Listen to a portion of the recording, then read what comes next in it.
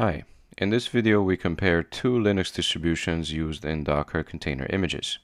While both container images encapsulate the same popular web server, we want to determine which Linux distribution presents a clear advantage when it comes to the size of the container image.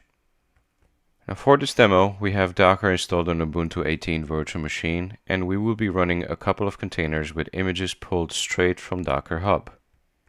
So we begin by running nginx, a popular web server, in a container and verifying the Linux distribution of the container. So we run sudo docker run command,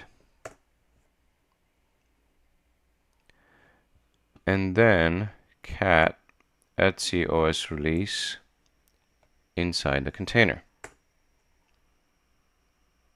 The container running nginx latest image seems to be powered by Debian Linux, as it is revealed by the cat command. So let's exit this container.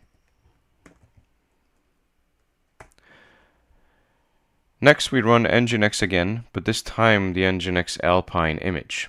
We run sudo docker run for the Alpine image.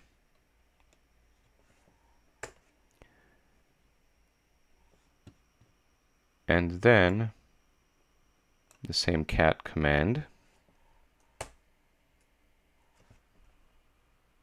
So the container running the nginx Alpine image seems to be powered by the Alpine Linux, as it is revealed by the cat command.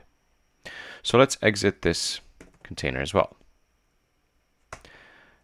As a final step, let's compare the size of the two containers, the container images.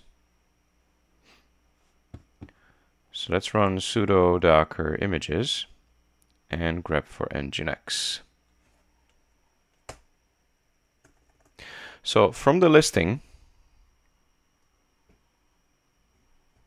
it is clear that the latest nginx